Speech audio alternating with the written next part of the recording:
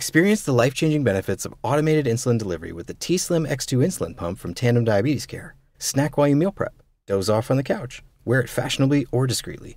You can do it all with the #1 rated automated insulin delivery system according to a DQ&A patient panel. Get started at tandemdiabetes.com. RX only, indicated for patients with type 1 diabetes 6 years and older. Warning, Control-IQ technology should not be used by people under age 6 or who use less than 10 units of insulin per day or who weigh less than 55 pounds. Safety info available at tandemdiabetes.com/safety-info. You're listening to a CNA podcast. On 23rd of September, over 1,400 people gathered at the SG Climate Rally in Singapore, calling for climate justice. This year's rally was to really get people to understand that climate change will impact people unevenly, and that should be something that we account for when we are thinking of how we mitigate and adapt to climate change. And if any of you are in the crowd here listening to this speech, or later on to game into one and you feel powerless to do anything, know that we cannot make a difference alone, but find a community and together we can. It was the first in-person climate gathering to be held in Singapore since the COVID-19 pandemic hit.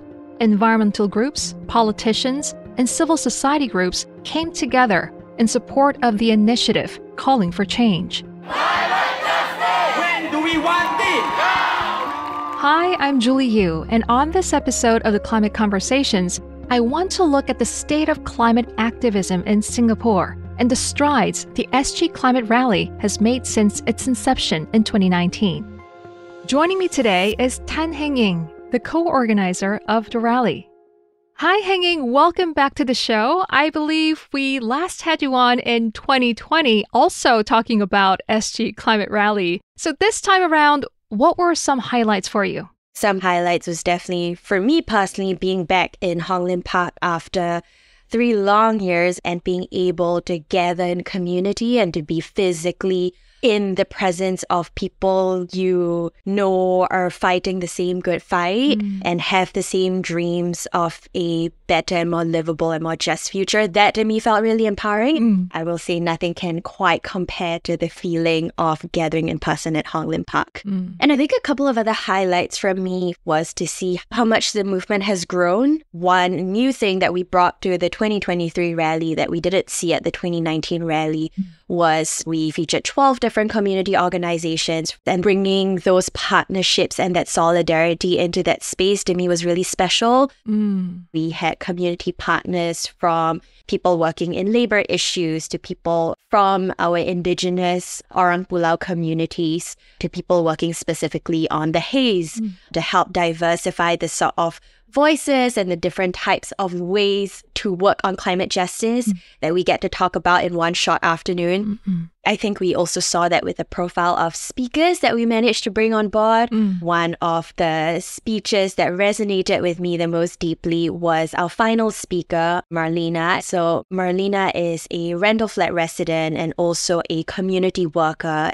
We first connected with her to understand how the climate crisis is impacting the most vulnerable in Singapore, and specifically how lower income households and families were experiencing climate change. And I think she communicated that so clearly in her speech, right? I think there was this one line where the crowd cheered really loudly for, where she managed to highlight a gender inequity in how climate change is being experienced. She said, when the weather gets really hot, men get to take off their shirts to cool off. But is that something that us women can do?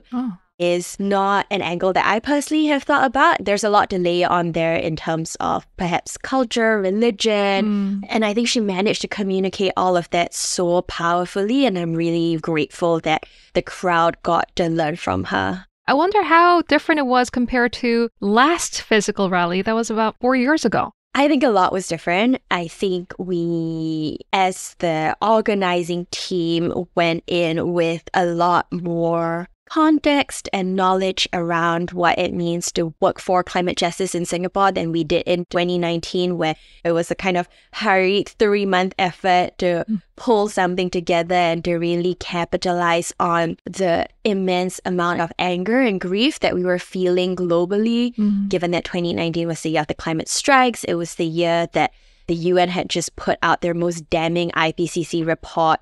Whereas for this rally, we've had the past 3 years to think a lot more deeply and broadly to continue mobilizing in Singapore and to apply those learnings and wisdom into what then happened in the 2023 rally. Okay. I think another point of difference was that we wanted to pivot away from a lot of the grief and anger that was being felt in 2019 and focus on a more empowering and action-oriented takeaway for our participants or for those who came to the rally. Is there a reason for that from that emotion? No, that's a great question. I think that anger for me personally has been incredibly empowering and constructive. It has driven a lot of the activism and advocacy that I found myself in over years. But I think anger alone is not sustainable for everyone. I think that some people are able to thrive and feel empowered, but I think this is not necessarily the case for the majority of the population. And I think relying on anger alone for me would result in burnout. I've had to evolve this anger into other emotions motivating my activism, whether that has been a deep sense of love and care for the community that I organize with, or the pockets of nature that remain, or a belief that we can and have to do better for our children and for generations to come. When you said less anger, I thought, is it because there have been notable progress in demands? I mean, since the first rally in 2019, where demonstrators, including yourself, you've urged the government to take bold and systemic climate action. What's changed? I think we're really heartened for sure to see that some of our demands or calls to action have definitely been met. Some of the most significant ones, I would say, is the raising of Singapore's climate ambition in terms of our net zero emissions target. Back in 2019, we were aiming for 2100 to hit our net zero emissions. But the global recommendation coming out of the United Nations was that all countries needed to be hitting our net zero emissions target by 2050. So that was a big ask from our 2019 rally. And I think we're so heartened to see that Singapore has indeed improved our climate ambition and changed our net zero emissions target to 2050 in line with global recommendations. Some other changes that we've seen would be the raising of the carbon tax. Yeah. I believe in 2019, it was something like $5 per ton, which is, again, grossly insufficient. And since then, the government has A, raised the carbon tax, but also B, made commitments to more progressively increase the carbon tax over the next couple of years. So those are some wins. But there's more to do. So we're recognizing that the impacts of the climate crisis are being disproportionately borne by those who were the least responsible for putting carbon emissions into our atmosphere.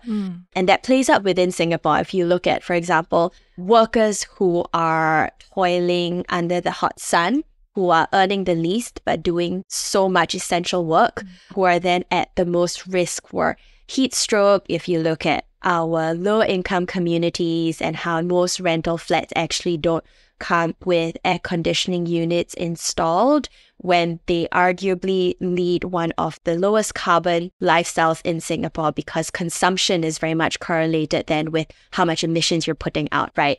We've also been learning as a movement a lot more about Singapore's impact regionally and globally as a financial hub for the region, with a number of our local banks still financing fossil fuel coal projects in the region, with the sort of sand mining that we're doing from other Southeast Asian countries in order to build up Singapore's coastal defenses to protect Singapore against rising sea levels, but at the cost of eroding riverine communities across Southeast Asia. These are just some instances for us of how climate injustice can continue to play out even as we try to take some firmer action on climate change. And I think that is driving a lot of the impetus for continued advocacy and activism.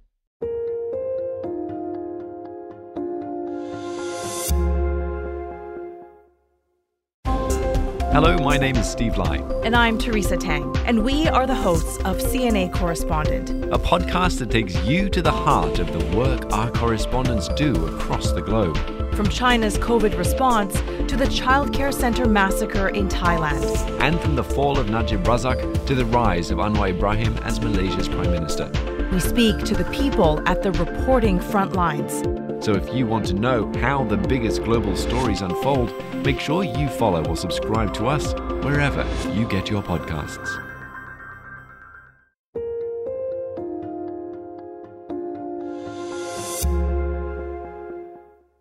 So you are calling for green and justice to go hand in hand. So what are the alternatives? What are the solutions? That's a great question. And I will say that we have produced a very extensive policy recommendations document. So broadly, we're putting forth a just and inclusive roadmap, like A, improving our climate ambition, so accelerating the transition away from fossil fuels and towards renewable energy. B, a far more rigorous protection of our current ecosystems and nature spaces. And C is that we need to empower the people further to be able to drive our climate mitigation and adaptation pathways. The last point is very interesting, empowering people. What would be the best way to empower people? That's one way of thinking about it. We're calling for a meaningful engagement of low-income communities and the broader public in terms of how these climate consultations and climate conversations are being had. We believe strongly that we need to take a non-technocratic approach to building Singapore's net zero pathway, which means that the public must be extensively consulted. You know, our blue-collar workers, our low-income communities, migrant workers. So some of the more concrete policy asks that we're putting across could be something as simple as ensuring a longer lead time for public consultations of at least 2 months when the public is being invited to give feedback on certain climate and environmental policies. How can we ensure that as many people as possible know about these public consultation efforts and are able to give their feedback? Beyond having closed-door consultations, how are we making the feedback gathered from these consultations available to the general public such that all Singaporeans are able to weigh in? I think empowering the people also looks like ensuring that our low-income communities are being protected against the rising cost of living. One big fear around talking about climate change is how is it going to impact our daily lives, right? Are you asking me to, give up my daily conveniences and pay more for renewable energy over fossil fuels? And I think that's definitely not the case. We want to debunk the myth that cost of living and bread and butter issues come at the cost of protecting the climate. And there's so many ways that this can happen. For example, ensuring that the dividends earned from our carbon tax collection is being fed back into low-income households in a more regular and sustained way through carbon vouchers and rebates, and ensuring a progressive deployment of these rebates such that low-income households really benefit. I think another piece around empowering the people is jobs. We do have a portion of a worker population who are still working in sunset industries such as oil and gas and the petrochemical sector in Singapore. We're not asking for them to be put out of work. We're asking for them to be upskilled and transitioned into the green sector that will inevitably be the future that we need to move towards. It seems like you're really combining climate change discussion with other forms of injustice like social and economic issues as well, rather than just pigeonholing it into an environment issue. That might make sense when it comes to drawing more people into the conversation, but has that approach borne fruit? Has it worked? I think that is difficult to answer at this point. I think this sort of organizing strategy is a deeply long-term one because to build meaningful solidarity with communities, that takes years, right? We've seen people from different communities, such as the rider community, the worker community, the rental flat community, show up for the 2023 rally in a way that I don't think we drew those populations back in 2019. So I think it's slow and steady and long-term work. Okay. But for us, it is a question also of ideology and strategy, that this is the important coalition building work that we have to do to ensure that the transition into a green and just economy is one that brings everyone along and not just certain population. But how would you address those who worry such an approach of conflating all these issues would get too confusing or might risk discouraging engagement on climate change? I think that risk is there, but I think that is then the difficult and meaningful work for us doing this climate justice work to try and make these connections as clear and accessible as possible. I think we fundamentally believe that these connections exist, but we have not been educated to understand how they're there. I think these are not at all mainstream narratives, but for us, this is the truth of the matter, is that the climate crisis is a deeply complex one, and it's not as simple as saying there are a couple of factories that are emitting greenhouse gases, and that is what we must shut down. Absolutely. I think the reality of the climate crisis is that it is fundamentally such a systemic and structural issue that ties into our economic systems, our financial systems. All of that is interconnected, and that is the difficult work we have to do as activists to make those connections clear to people. On that issue of delivering climate justice, a recent report by the UN Environment Program says lawsuits challenging government and corporate inaction on climate change.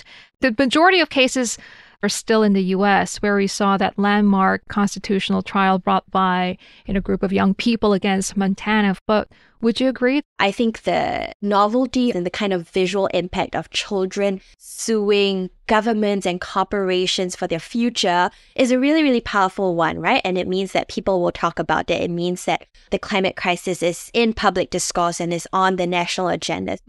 I think it remains to be seen what the concrete impact of winning such a lawsuit would look like. My personal fear is that to bring the climate fight into the legislative space also opens up the space for fossil fuel companies and dirty corporations to do the same.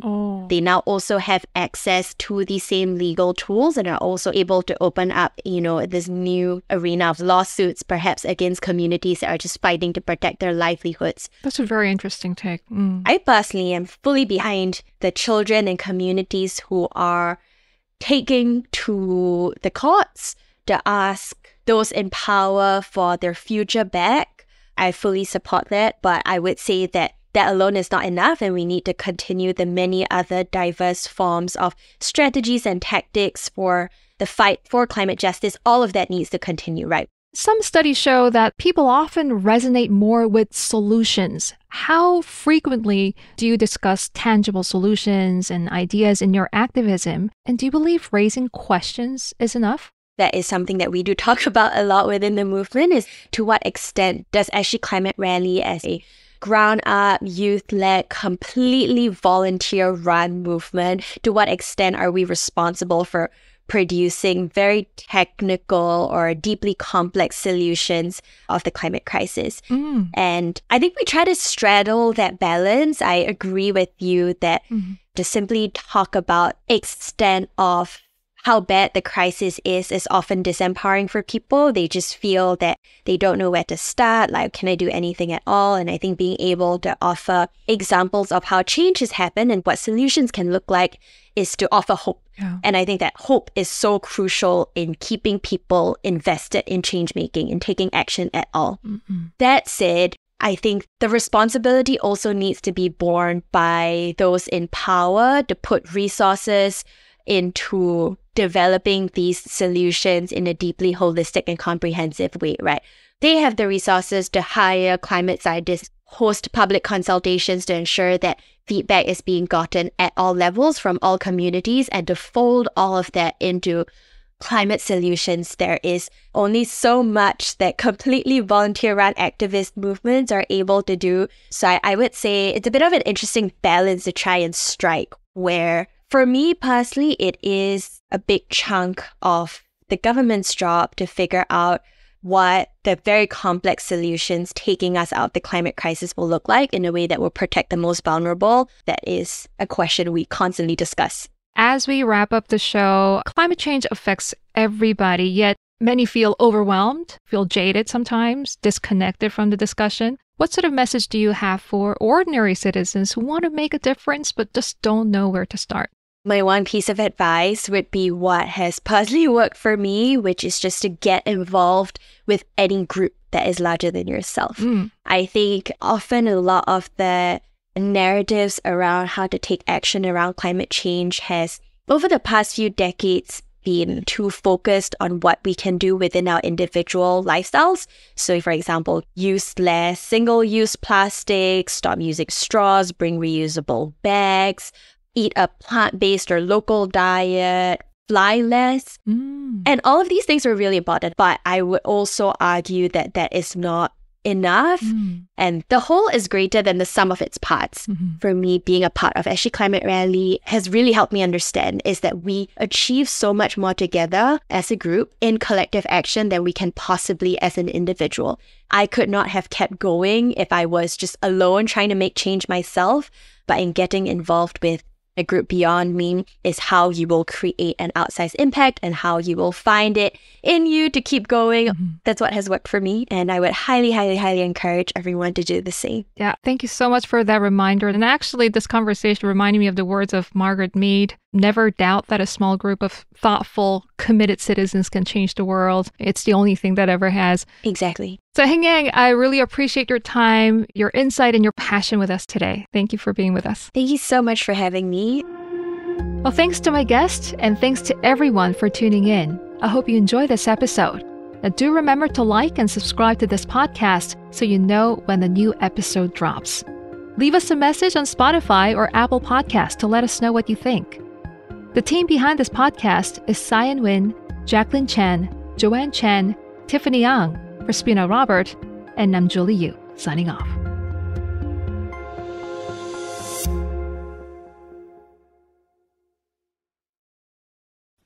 Evolving education for a changing world. Expand your career opportunities and earn an MBA from University of Cincinnati Online Lindner College of Business. Designed for busy professionals, UC Online MBA is flexible, personalized, and supports students from application all the way through graduation. Get the world-class degree you deserve without sacrificing work or family commitments.